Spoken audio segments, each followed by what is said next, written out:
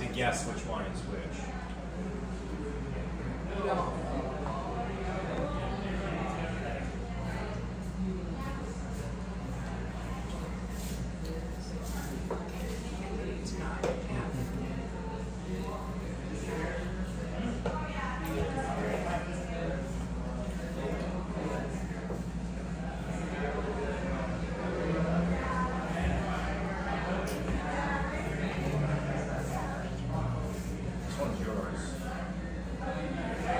Do you want me to say yes or no? I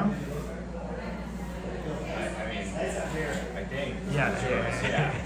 The other two, I don't know which would be. Did you try it though, or are you just smelling it? Smelling it.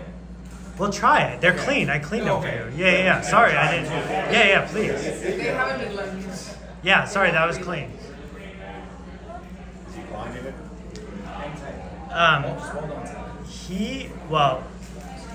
Watch what he does. Yeah, my least favorite was his. It's the most different. The other two were very That's the thing that whenever we do, it's always the one that's most different. Either people really love it or people. Oh, no, what I was saying is I didn't dislike it by any means. It was just the one I was drinking. Yeah, I'm drinking it now actually.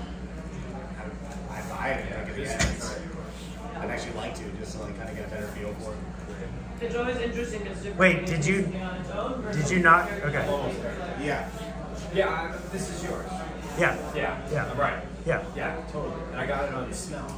Your smells so it's very distinguishable.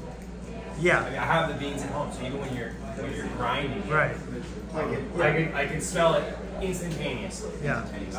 Jen doesn't drink coffee. I'm grinding it. She knows that that's your coffee. Interesting. Yeah. Just based off of the smell. Yeah. Yeah. The middle one is a half Colombian, half French roast from Azucar, and the far one is the consumer package unsweetened Starbucks cold brew. Yeah. Which to me just like just tastes flattest. It does. That's a good way to describe it. Yeah. These two have the most. Yeah, and I love that one. Yeah. That was delicious. Yeah. Azucar's an evil place. Yeah.